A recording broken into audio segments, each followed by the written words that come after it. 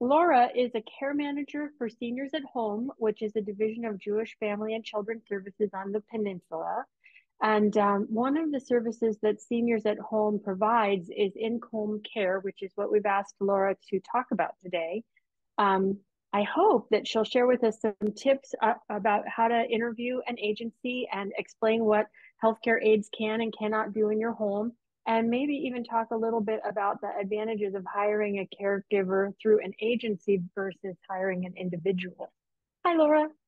Hi, thank you so much for having me today. It's a pleasure, Sure. and it's really Thanks nice for to meet coming. all of your other wonderful panelists. So yes, my name is Laura Sigura. I work for Jewish Family and Children's Services, and in particular, a division of the agency called Seniors at Home. Um, but overall, the agency takes care of people from birth until end of life. And I've been a care manager there for a number of years now. So I'm here today to talk about home care. And yes, Denise, I will be talking about all of those things combined. Um, how, and also, how do you know when you or a loved one may need this extra help? And if you've decided that help is needed, how do you go about getting it? But first, I want to differentiate between home care and home health care because they're not the same. And for some people, this can be very confusing. Home health care is doctor prescribed, medically oriented, and typically covered by your health insurance. Home health care is ordered upon discharge from either a hospital or a rehabilitation setting. And these providers go into your home to provide a number of different services, mainly though physical or occupational therapy, sometimes both, speech therapy, nursing, and an occasional caregiver who might go out once a week to help with bathing. These services are time limited, and you don't pay for these services because most insurances do cover it when they are properly prescribed. Home care, on the other hand, is non-medical. It's private pay, but if you have a long-term care policy, you may be able to use it for this purpose. Home care caregivers focus on a myriad of tasks, which I will touch upon, and they may be a great option for you or your loved one. So let's get started talking a bit about when home care might be needed. One scenario might be that your loved one was fully capable and fully independently functioning at home and ended up with a hospitalization. And then going home, it's possible that home health care is not needed or prescribed, but that person could use a little extra boost in help around the house, maybe taking you grocery shopping until you feel strong enough to go yourself. Maybe helping with laundry or some task like that. The goal would be to get that person back up to full functioning as they were prior to the hospitalization. Another scenario might be that your loved one with Parkinson's disease, for example, is showing a slow decline in functioning. Let's take mobility, for example. If you've noticed your loved one walking unsteadily inside the house, maybe grabbing onto furniture and walls for support as they navigate the hallways. Maybe they've had some falls or they're having trouble getting up or down the stairs. Perhaps there are unexplained dents in a car, a recent traffic ticket or two, maybe an accident. And this might be a signal that driving is not safe anymore for your loved one. If you notice that a once tidy house has become a little more cluttered and unkept, maybe personal hygiene, grooming has altered, it might be time to get a little concerned. It's possible that help is needed in the kitchen. You notice that your loved one has lost interest in cooking that they once enjoyed, or weight loss can be noticed through baggier clothing. The fridge might be empty or has some moldy food in it. So these kinds of changes are typically gradual. And if you visit your loved one frequently, you may not notice a lot of these things. But with some knowledge about what to look for, you can stay on top of these potential issues and intervene accordingly. Is your loved one showing signs of loneliness? Are they less active outside the home if they're not driving anymore? Are they isolated? So we know that loneliness and isolation can lead to depression and other serious health issues. If you and your family choose to bring home help into the home, let's get into a little more detail with that. A caregiver at home can fulfill non-medical tasks and activities. Services can range from a few hours a week to 24/7, and this can be adjusted always as needed. Home care allows your loved one to remain living where they are most comfortable, in their own home, where there may be strong attachments, wonderful memories, and just, being connected to their past in their own homes. Non-medical tasks include personal care, such as bathing and dressing, toileting, medication reminders, housekeeping like laundry, linen changes, dusting and vacuuming, buying groceries, meal planning and cooking, assistance and encouragement with eating, transportation, getting to and from medical appointments and running errands, maybe taking someone out on social outings, ambulation, walking in and outside the home for physical exercise and maintaining strength, supervision with climbing stairs, getting in and out of bed, chairs, on and off the toilet, socialization, help participate in activities or attending outings. What about just companionship, conversation, playing games, reading aloud, listening to music, anything of particular interest to your loved one? Your caregiver gets paid on an hourly basis. It's more affordable if you only need a few hours a week, and costs do go up when you need a lot more care than that. And ultimately, it can be more costly than having your loved one live in assisted living, for example. Our costs now at the agency, my agency, Seniors at Home, which are competitive with other agencies, are with a range. Typically, most people need more than 4 hours, but we don't go below 4 hours for any given shift. If you do want only 4 hours, the levels range from level 1 to level 3, from $46.50 to $50.50 an hour. And when I talk about levels, this is evaluated when we send one of our assessment specialists out to see you in your home, and that's free of charge with our agency. And we do a full evaluation. And so we can say, okay, these are the kinds of things that you're needing help with. We ask the questions, we get the answers, and we put them in the appropriate level. If you want more than 4 hours in any given shift, again, levels 1 to 3, it starts at $41.50 an hour and goes up to $45.50 an hour. And rates over time have definitely been increasing because, as we raise the minimum wage in our areas for caregivers and other people, then our rates have to go up too, unfortunately. I say that. Home care definitely works well for those people whose most important consideration is to remain as independent as possible and continuing to make as many decisions for themselves as possible. At home, a person has full autonomy over his or her own schedules and routines. Most seniors who are considering help at home may feel that they are losing control over their own lives, and so they may be resistant to this kind of intervention or change, or any change for that matter.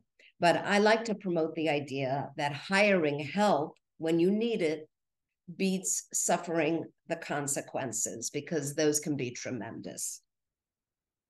Having said that, not everyone can financially support home care forever. Sometimes it's a temporary measure, and then other options need to be considered. For the very low income who qualify for Medi-Cal, there is a program called In-Home Support Services. This program provides care in the home for those who need it and qualify for it. So where do you go to hire help? Well, you have some choices, and a home care agency is certainly one of those choices, such as Seniors at Home. You may also hire independently of an agency, and word of mouth is one way to locate a good caregiver. I've left out another option, at least I'm not going to be talking much about that because I've not had much professional experience with this, although it does exist, and that's going through a referral agency of some kind. And in a nutshell, you pay an agency to find a caregiver for you, and then you become the employer. One such entity would be care.com. The main advantage of a home care agency is that the agency will handle all the background checking and screening processes for all of its caregivers. When you choose an independent caregiver, though, you and your family may need to handle all of these essential steps in order to ensure that a caregiver is properly trained and licensed by the state. And if a caregiver, an independent caregiver, is not properly insured, for instance, you and your family could end up being liable for any accidents that occur inside your home. Another potential downside to hiring an independent caregiver is that compared to an agency, the family has to handle all of the scheduling. So this could make it difficult to find a replacement on short notice if a caregiver gets sick or needs to take some time off. Agencies usually employ many caregivers, and that way they would be able to come up with a substitute for you at any given time. There are a number of important questions to ask a home care agency when you are interviewing them. Always ask a provider if they're licensed, bonded, and insured. You should also be able to get a list of references of clients that they've served so that you can better identify an agency that might work well for you. And if this is not something that they're willing to give up or give out, then that should be a red flag. So is the home care provider licensed? Many states require a home care provider to be licensed in order to provide services. Our agency, Seniors at Home, has a specific license which allows us to provide a particular level of care. Under our license, we employ what the state calls personal care assistants, but we just refer to them as caregivers. These caregivers need to spend about 80% of their time with personal care, such as the bathing and dressing, and 20% with what we call, and the state calls, light housekeeping, such as the vacuuming and dusting and linen changing and laundry. They do not scrub bathrooms. They do not scrub or deep clean kitchens and refrigerators, which sometimes clients do ask for. But if a caregiver is making food in the kitchen, they can clean up what they have messed up. Our license allows for skilled nursing and medication management, but a doctor's order is needed to provide these services. So skilled nursing would be periodic wellness checks, like taking vitals, and medication management, like setting up a pill organizer or dispenser, getting medication orders from the doctor, helping to arrange for delivery or pickup of those medications. When a potential home care client comes to our agency and wants to know whether they can get a caregiver from us, we, as I said before, would send out an assessment specialist who performs an evaluation to determine the type of care that's needed and whether or not we can provide that care. These evaluations are free of charge. Our caregivers are given basic instruction, and care plans are developed with the client so that everyone knows exactly what the caregiver is supposed to be doing. But other agencies might also employ and offer more skilled training for their caregivers, such as in dementia care or assisting with challenging transfers, because that can be, somewhat tricky, and you want caregivers who are really well equipped to handle those kinds of situations. So it's a good idea to ask each agency that you would interview exactly what are their services, what kind of level of care do they offer? Are they bonded? It's not apparently required by law. We are bonded. Home care bonds offer financial protection to seniors and their families in case of malicious treatment or damages caused by a provider. What about insurance? Home care providers often have business liability and workers' comp insurance. An agency needs to be properly insured so that you and your family are not liable if a caregiver is injured on your property. It's also important that a provider has business liability insurance to help cover the cost of any injury or property damage. There are other more specific questions you can ask the agency. How long have you been in business? Do your caregivers have any specialized training? How do you recruit them? What services are offered? How often are care plans reevaluated? Do you require a minimum number of hours a week? Do you accept long-term care insurance? We do, by the way. If the regularly scheduled caregiver isn't available, do you have replacement caregivers? How are families allowed to pay for in-home care? So in today's home care world, especially post-pandemic, there are often shortages of caregivers. This appears to be across the board in the various regions in the Bay, and I'm sure elsewhere.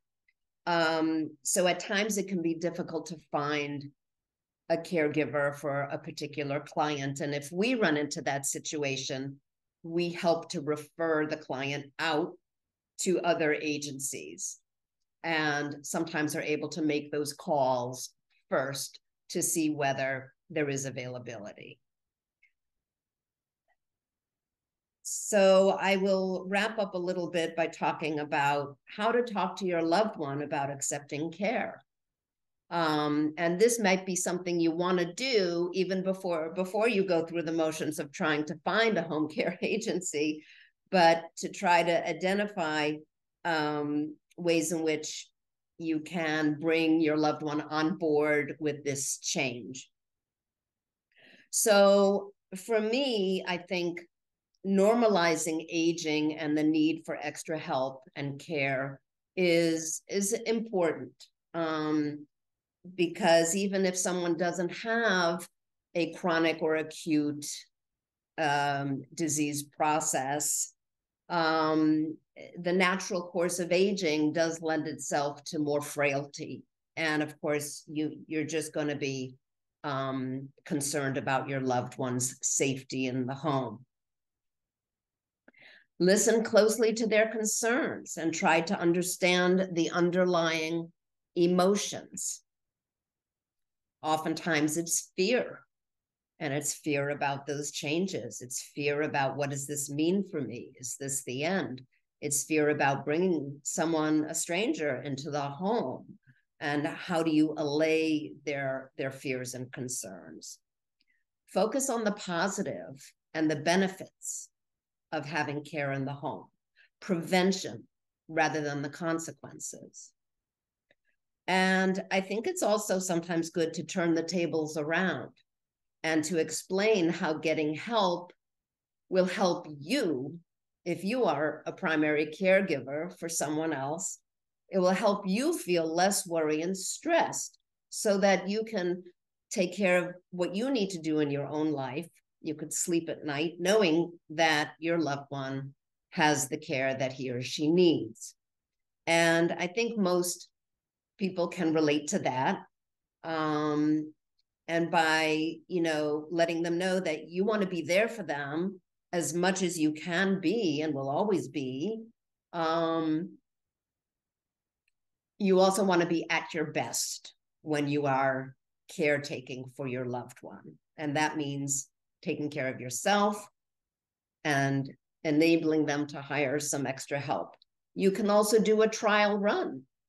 You can say to your loved one, you know what, let's make a bargain here. I'd like to bring in Susie Smith for 1 month and let's see how it goes. Okay. Hiring a professional care manager may take the onus off of you and help everyone adjust to the changes which are coming. Care managers, as Stephanie said before, can help facilitate with difficult family discussions. That's what we're here for. So I know that's a lot, and I'm happy to take any questions you may have. Get my speaker working here. You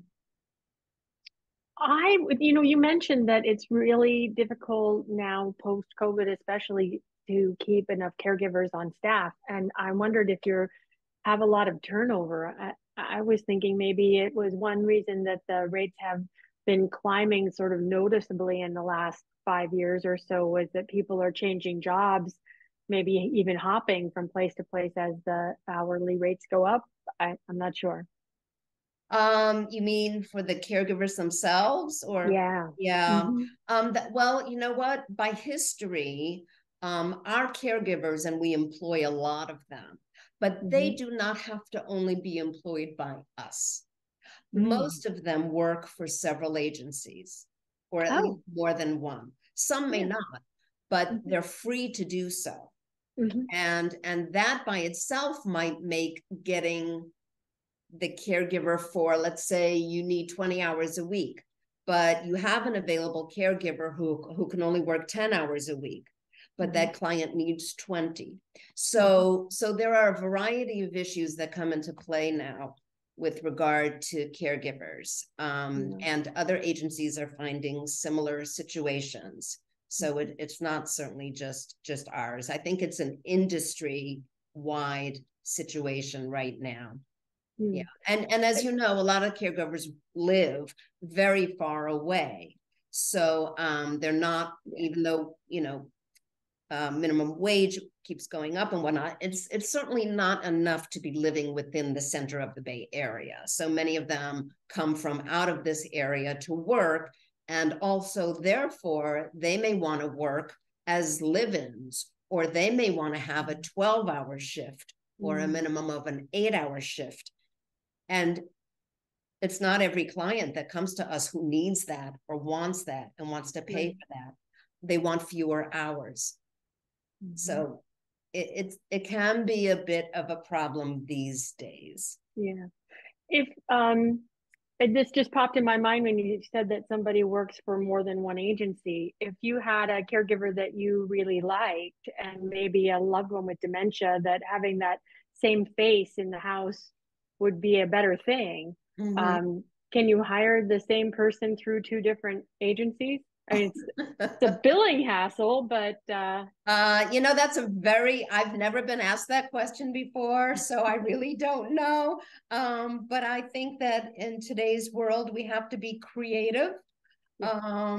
So I would imagine that that's possible. I mean, I'm working with a family now where they have a private caregiver in the home Monday through Friday, someone that they found through word of mouth. They adore her. On the weekends, they use an agency. So there is that kind of combination that can happen. Yeah. Someone asked, did you say your organization does accept payment from long-term care? Yes, we do. Yeah. Wonderful. And another person said, where is the initial assessment done and what does it include? The initial assessment is going into a person's home. It's important to see the home environment where the caregiver would be working. The questions are similar to, I don't know, just it has to do with evaluating the functioning of the individual. And because it's non-medical, we're looking at those activities of daily living, right? How does a person themselves looking for the help may have a clear idea up front about what it is that they need. I have difficulty getting dressed. Well, then the assessment person might say, okay, let's look at that a little more in detail. Is it putting on socks and shoes and that's it? Or is it everything from A to Z, right? Yeah. Do you need supervision in the shower, or do you actually need someone to hold your arm while you're in there seated? Hopefully, if not, we would get them a chair, for the shower. So it really depends. So it is very in-depth. And then a care plan is drawn up that says, okay, this is what for these areas of functioning, this is what needs to be done, and this is what the caregiver will do. And when I mentioned earlier about the different levels, you could hire someone who is only a companion, and that person would be a level 1 and doesn't have necessarily the skill set to be a level 2 or 3. So we also try to evaluate the caregivers as they become employed by us and see where they may fit in those abilities to provide care. So the level 1 person would be the less expensive end of those correct hourly ranges that you gave us. Yeah. Correct. One question that often comes up in our support groups is the family will have in-home care, and they will ask the aide to help with meals or help with laundry or some of the household things beyond just hands-on care for the elderly person, if it's elderly. And the aide will say, no, I don't do that. That's not part of my thing. Right. And so is that something that you need to negotiate with the agency when the care plan is drawn up, so that it's very clear when the person comes in the first day that they're expected to help prepare meals, they're expected to do things like that? Yes. So the care plan is reviewed with the potential caregiver, so that person knows, and it's written, these are the tasks that have been approved. And remember when I said earlier also, I know I said a lot, but the 80%, 20%, and 80% of a caregiver's time theoretically and practically is supposed to be geared more towards those activities of daily living and the functioning of the individual, the bathing and the dressing and the grooming and the even ambulation and other things that go along in those categories. And a lot of our clients want, and I understand that they want someone to scrub the toilet for me, please, and other tasks which really are not within the realm of what our caregivers do. Right. And if there are disputes and if there are issues, that's why an agency can be a very good choice, because, you know, there's someone to turn to. It's either, it could be the nurse supervisor of the caregivers in the home, and she's the one who goes out periodically to check up on things, and she'll make random phone calls and say, how's it going? She'll talk to the caregiver, she'll talk to the client. And then if I'm involved separately as a care manager, my clients can also come to me if they have a complaint or a concern. And so we work as a team. So if somebody has a dispute like that, where they were really, maybe it wasn't specified in the care plan that the person was supposed to help with meals or laundry or whatever, does the care plan need to be rewritten? Yes. Yeah. Yes. And then maybe a different staff member needs to be assigned to that household. You know, if things don't work out, and sometimes, of course, that happens with one particular caregiver, we would help to find another caregiver for that client. Different skill set, maybe. Yes, exactly. Yeah. And the client, you know, over time, again, depending on the situation, the needs may change, and therefore the care plan needs to change. And as you said, maybe that person was independent, going into the refrigerator or going into the cupboard and putting things together on the stove. And now they're no longer able to do that. So you need the caregiver to step in to help with those tasks. And so that does need to be rewritten in a care plan. Right. Yeah. Would you mind repeating what the hourly rates were for the different levels? Sure. So I'm mentioning the 4-hour shift, but these days it's almost impossible. We can try, but it's really hard to find a caregiver who will only work 4 hours. Okay, but it's not impossible, but it's hard. So those prices are for the only 4 hours, and we don't go below 4 hours, $46.50 to $50.50. So the $46.50 goes with level 1, and then it gets gradually increased. If the shift is over 4 hours, it starts at $41.50 and goes up to $45.50. Okay. Sounds good. All right. Well, that's our 4 speakers. I don't see any more questions popping up in the chat. So thank you, Laura.